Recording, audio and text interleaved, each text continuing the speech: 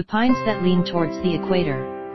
Most trees grow vertically straight, but under challenging conditions where individuals have to compete for light, or when mechanical stress is intense, trees may grow at an angle.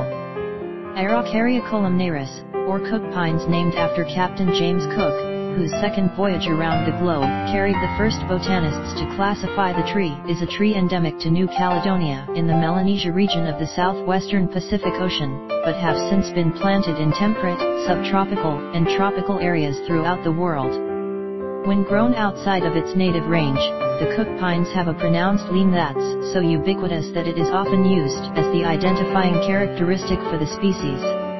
But until recently, nobody paid much attention to which direction it leaned or by how much.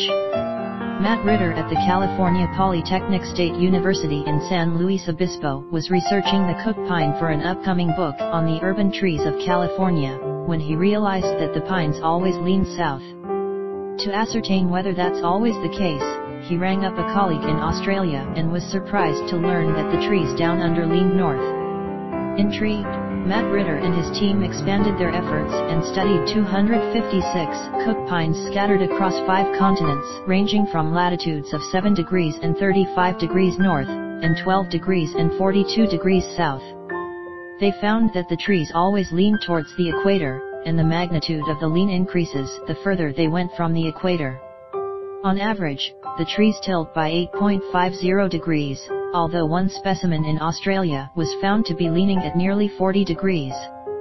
It's not clear why the Cook pines exhibit this peculiar behavior, but the researchers feel it's due to phototropism, the same phenomenon that causes houseplants to lean towards the sun. It's possible the Cook pines bend themselves to better catch the slanting rays of sunlight at higher altitudes.